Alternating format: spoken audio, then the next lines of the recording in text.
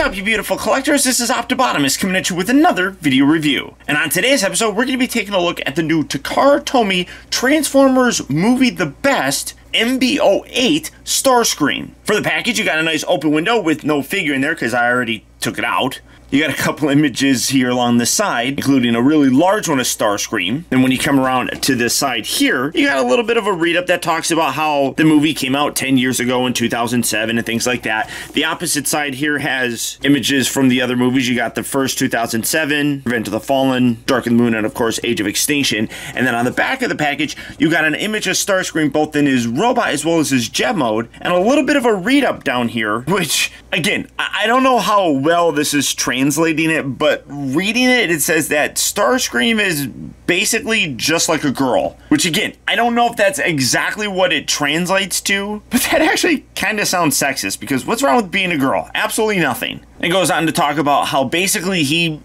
has his own interests in mind most of the time, and that he is a fairly big nuisance to the Autobots. Talks about how he also does have a very state-of-the-art jet mode, being the F-22 Raptor, and that he's actually really good at air combat, making use of the ability to fly even while transforming. And we saw that very thing in the very first movie, which did make for a really cool action sequence, I thought. And this figure is actually a repaint of the Revenge of the Fallen Voyager class Starscream, giving him a little bit more of an original movie sort of look. So, getting that out of the way, here we have them, and like I said, this is the superior version of the Voyager class figure. Now, we got a Voyager class from the first movie, and then Revenge of the Fallen. We also did get a Dark of the Moon, I think it was Dark of the Moon, a deluxe figure, but this is the Voyager, and this is definitely the better of the Voyager figures that we've ever gotten. But as you can see, instead of all those tattoos that he had, it is just in a desert sort of camouflage, I guess, or aligned with how he looked in the original movie. Now, this is not my preferred figure. That is still, in my opinion, the leader class one. But I do like the paint job on here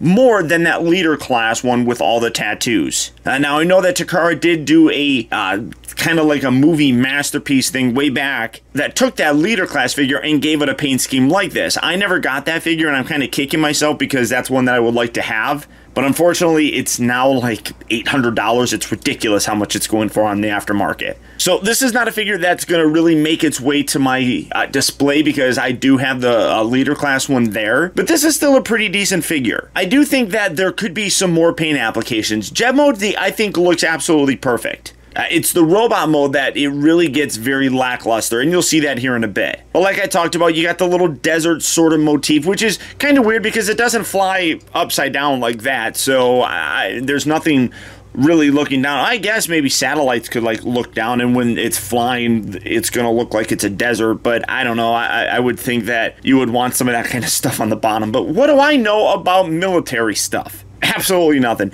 Again, an eyesore on this mold with the fact that the hands just kind of are there. I like tucking them up, because leaving them down like that looks kind of even worse.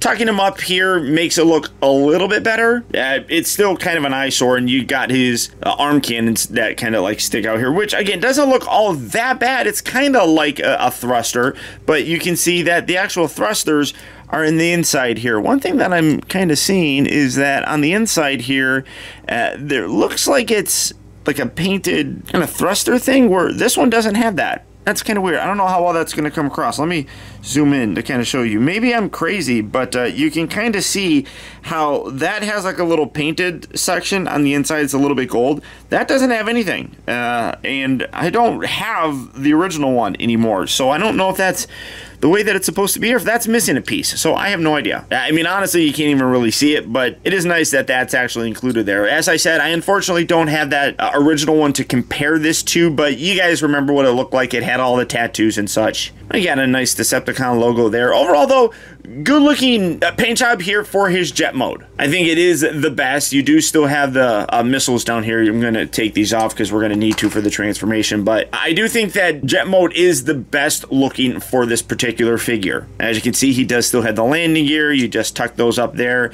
These just fold in just like so, and it flies around. The undercarriage is actually pretty clean. It doesn't look really all that bad. Kind of streamlined that nicely, I would say, bringing these back out. But now, because we have seen the transformation on this before, I am going to skip it. It is the exact same. There are no remolded parts that I can really tell. If you do need any help whatsoever with the transformation instructions on this, my playlist for the Revenge of the Fallen figures are available to you. So if you need any help with the instructions, just check that out. Find Starscream, and if you have any questions, you may ask me. But utilizing some of that good old-fashioned movie magic, we're going to go from Starscream looking like this to looking like this. And again, while because of the coloring that they used for the actual jet mode, a lot of the details on here are very much like what Starscream had in the first movie. But there's just a lot that I feel is kind of lacking, especially in this area. Now, if you remember, the original one had a lot of those tattoos, but it also had a lot of black detailing that was kind of put in here. I do feel like this is missing it. When I'm looking at it, I'm really kind of underwhelmed by the paint detail on here. At least compared to some of the previous release movie The Best figures. Still isn't bad, don't get me wrong. In terms of the mold, I still really like it. For a Voyager figure, this is my favorite version of Starscream. I mean, like, you have this section here. I mean, that could have had some paint thrown on there, giving it a very metallic or real-world sort of look. You look at the face, you got some nice blue kind of thrown along the side. You got the gold right there. But again, the rest of the head is just molded in this gray plastic, which doesn't really do too much for it. You got a couple little gold bits kind of painted in here, and then you have the amber colored little bits that you still have that whole gimmick where you rotate the head, and you can see that the gears, although I don't know how well that's going to come across, you can see that the gears actually move. But just the detail is lacking throughout the entire thing, and that's very unfortunate because, again, as a figure that they're trying to represent as the best, I just feel like this is definitely not it. Heck, I probably would have been happy if they just reissued that Leader Class one. That one does, without question, look like the best. Now, usually when I look at these, I take into consideration, it doesn't feel like that's lined up properly. Yeah, maybe it is. I look at this and say, if this is a figure that I have in my collection, is this one good enough to replace the original one? And on that merit alone, I absolutely say no. If you don't have that original figure, this is still a pretty good one to have. I do like the fact that they got rid of those tattoos. That was never something that I really liked. It was an aesthetic that I just felt was a little bit weird. I guess you could say a lot of that kind of stuff for the Michael Bay Transformer movies, but I'm just really underwhelmed by the look of it. You're paying for that extra detail for the paint, and there we go, I got that. Yeah, all right, I had that popped out. If you're paying that extra premium price to get a premium color, you definitely are not getting it here. Now, he still has his missiles that you can still plug in here, and you still have the spring-loaded gimmick that allows you to shoot it, or if you really wanted to, you can leave them tabbed in on the back section. What's interesting on some of the instructions, it actually does show these as being flat like that, which I thought was kind of interesting. So you can straighten that out if you really wanted to, or in some of the pictures, I should say, had it looking like this, and then the instructions. Oh no, I'm sorry. Some of the pictures have it looking like this, and then the instructions have you having it flat like that. So I thought that was weird, but I kind of like leaving it angled like that. It just gives some depth to the overall look.